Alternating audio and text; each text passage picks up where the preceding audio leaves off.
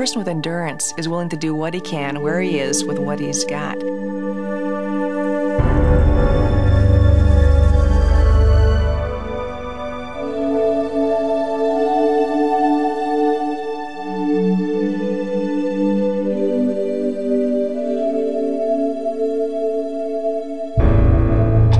This person realizes that excellence doesn't happen overnight.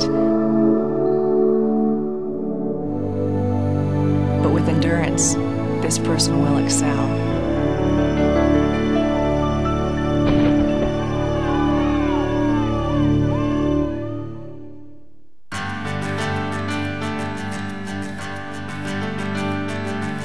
Both of my parents have a strong work ethic and community service ethic.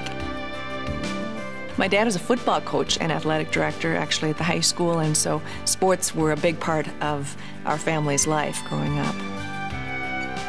Basketball was my big sport, also in track, and a football cheerleader. We had good basketball teams. We had great rapport with our coaches, and as a team really worked well together, I think. We had a lot of fun.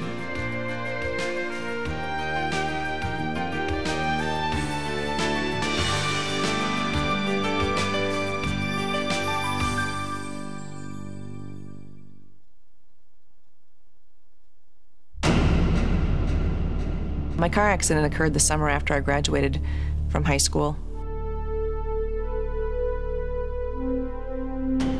The accident involved another car of kids from a neighboring town who were out drinking and driving. As I came out of that concussion period, my struggle came out through very restless nights and nightmares.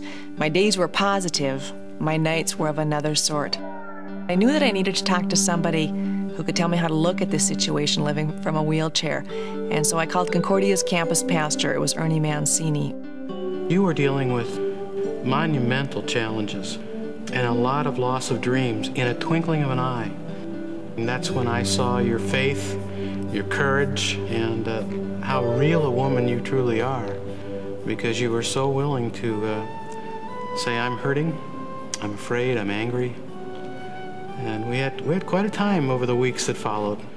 I have learned, I guess, along life's way, there will be times we'll feel like we're all alone when we maybe don't know how to handle a situation, or we just plain hurt. And I guess I learned even early on at the hospital to share those feelings with God. The game would be different, but the game would go on.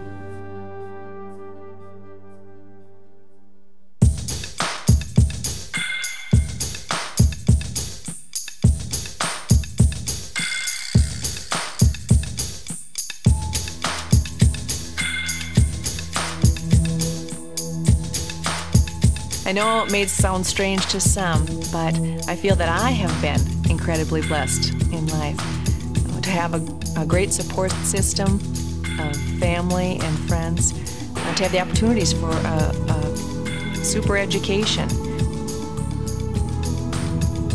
I love my work at Merit Care, where I'm on the other side of that patient-therapist relationship, and I try to encourage my patients and families that they can get through this challenge and they can live fully even with a disability. I've had opportunities to minister myself to people with disabilities in a third world country. When I traveled to Romania, that was an incredible gift to be able to educate and support those people with disabilities. I've also had opportunities to compete at levels I never dreamed would even be possible. It's ironic in a way, but it's been in my striving for independence that's actually brought me to dependence on God. And so I can say, thank you, God, for these challenges that have come my way.